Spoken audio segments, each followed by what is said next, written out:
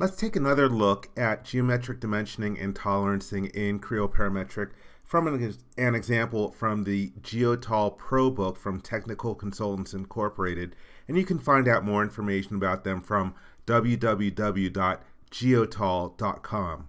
I've got this part here and it's got cylindrical symmetry, and so first off we're going to create our set datums. Let's go to the combination state for those, and I'm going to rotate the model.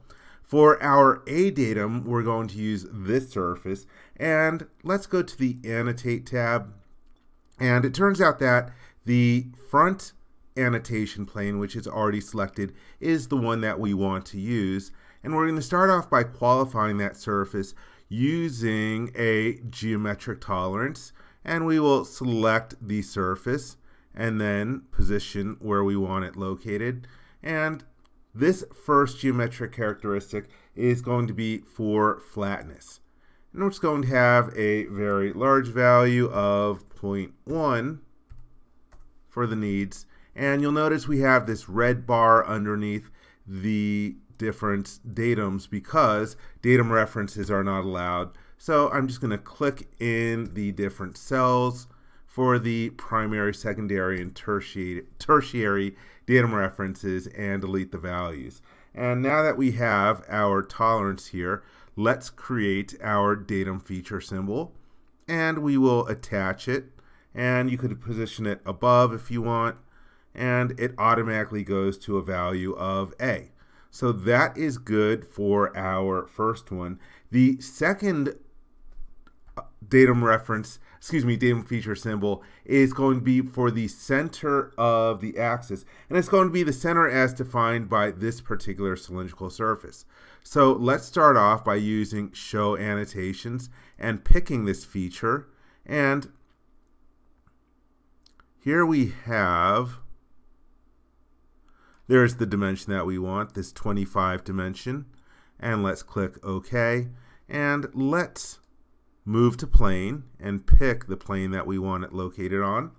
Let's then grab the dimension and drag it out and let it snap to the center. Right now it's out to 3-dimensional places. We actually only want 2-dimensional places, and it doesn't have a tolerance on it. This is going to be a symmetric tolerance of plus or minus 0.15. And this one will also have a geometric tolerance associated with it. Let's create our geometric tolerance and attach it to the dimension.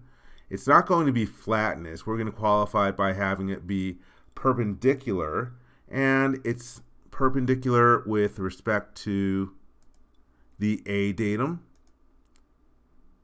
And let's click OK out of the select dialog box, and the value of 0.1 over here, yep, that is good. One other thing that we need is a diameter symbol. So let's make sure that we go to our symbols, and here we have the diameter, and now that is looking correct. So let's click on the background in order to complete our A and B datums. Oh wait, we didn't create our B datum in here. Let's go ahead and do that. Let's create our datum feature symbol and attach it in here, and you'll notice it's being attached to the leader lines. And there we have our A and B datums. And let me turn off my datum plane visibility. It's cluttering up the screen. So those are the different set datums.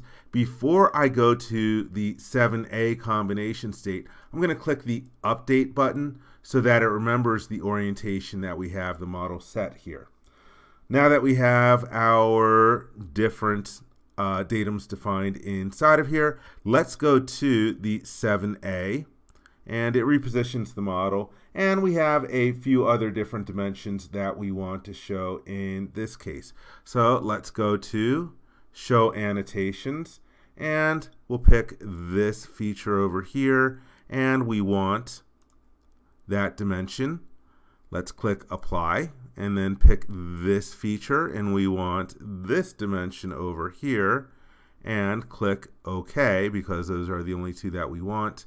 And Now I am going to go to the turn on my datum plane display again, just so that I can select these different dimensions. And for ease, I am selecting them out of the detail tree, and then choose move to plane and move them to the datum plane front. Right now they're sitting over in the middle of the part. Let's go and grab them. And again, it snaps automatically to being centered. Grab this one, and again, it's being snapped to the center, and we can do some additional repositioning as necessary. Let's turn off the datum plane visibility now that we're done with it. Again, just using it as needed. And these are both going to have geometric tolerances associated with them. Let's click on geometric tolerance, and first let's define it for the 12 datum or 12 dimension, and this one is going to be a positional tolerance. So let's find position in here, and it's going to have the value of 0.1, and it's going to be with respect to A as well as B. And I'm selecting the icon that allows me to select a datum reference. Let's jump over to MBD5 and select the B datum and click OK. Jump back over to 7A, and there we have the position tolerance defined as we want it. And we're going to do one additional one for the 20 dimension over here. Let's choose geometric tolerance and pick the 20 dimension. And the only thing that we need to change here is the fact that it's going to have a slightly bigger value, 0.2. And click on the background of the screen. Let's select it and drag it away just so that they're not overlapping on top of each other. So there we have those two particular dimensions with the positional tolerance.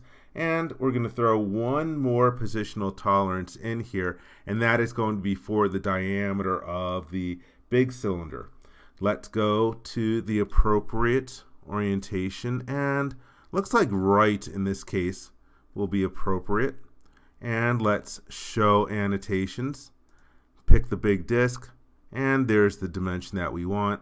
Let's click the OK button, and let's then choose to move this to this plane over here so it's a little more readable. And also, let's change the orientation because we want it, wow, why'd it go to 180 over there? Let's see, 90 looks pretty good. And let's choose to, let's see, flip arrows? No, let's flip the text so it gets to the outside. And that looks good for that one. I just noticed that these different dimensions are out to too many decimal places and they don't have the appropriate tolerances. So let's select all three of the dimensions, and that way we can choose appropriately to say that, hey, maybe these different dimensions only need to be out to 2 decimal places, and for the tolerance for all of these, they are going to be plus minus symmetric. And then let's click each one by one, and for the 56 dimension, this is going to be plus or minus 0.2.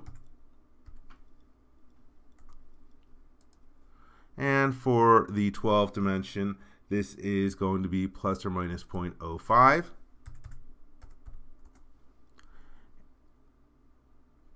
And, oops, did 0.005.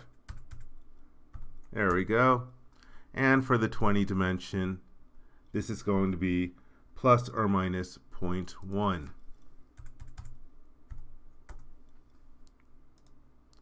And the 56 dimension is also going to have a positional tolerance. Let's choose geometric tolerance and select the dimension. And the nice thing is it retains the previous values, so there's less work for us to do. The only change for this one is it's going to have a larger value for the positional tolerance. So that's good for those. And there are just a few other dimensions that I want to place inside of here. Let's go back to that front orientation, and let's use show annotations and select some of the other different dimensions that we might not have in here. Let's click apply and apply, and this other dimension here select it. And just like before, we can select the different dimensions, adjust the number of decimal places, and also change the orientation. And let's try 90 again. Oh, wait, that's the annotation plane. Let me cancel out of there. Let's select the dimension, and then we can change orientation and try 0 degrees. Nope, let's try 180 and click OK. And we could adjust the other ones appropriately.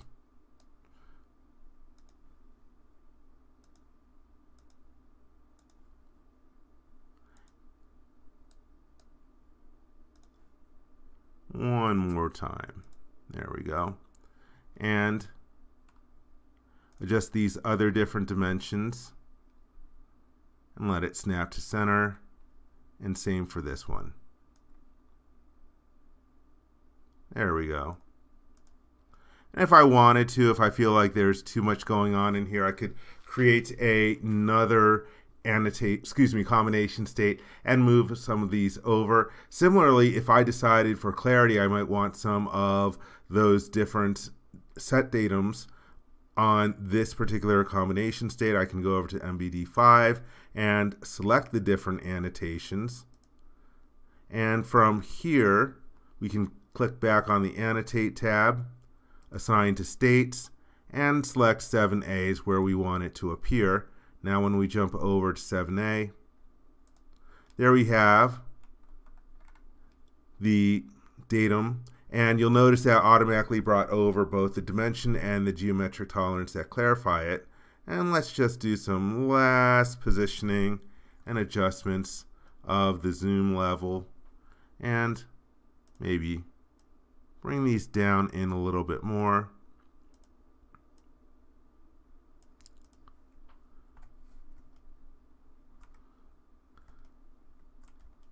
Just getting positioned exactly right.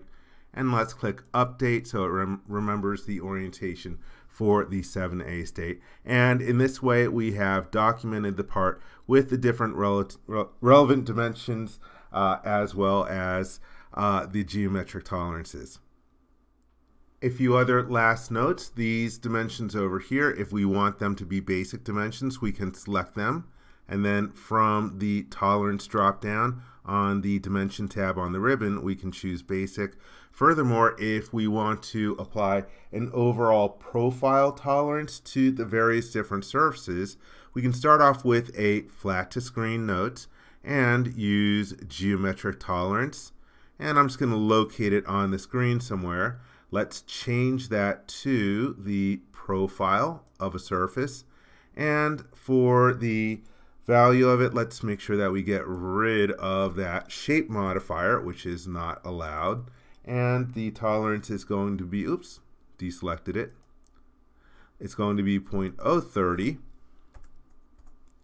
And it's going to be with respect to A and B. If so desired, we could qualify the B datum, for example, by adding a symbol for max material boundary. And that way we have it in there. But to use this in a note, there are two different ways that we could do it. You could select it, and from additional text, you could try fitting the additional text inside of here. But you could also choose to make a flat to screen note and drop it in here and write something of the variety, all untoleranced surfaces. And I'm going to start a new line. I'm going to put in an ampersand and then the letter G followed by the tolerance. And I happen to notice that, since it's the last one, it's GP6, I'm going to put G6 over in here.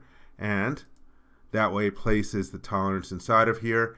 I no longer need the tolerance on the computer screen, so I can select it and choose to erase it from in here. And that way we have the note indicating the overall surface tolerance for profile. I hope you enjoyed this video. For more information, please visit www.creowindchill.com. If you learned something from this video, please give it a thumbs up. And if you like this video, please click the subscribe button to be informed when new videos are uploaded. Thank you very much.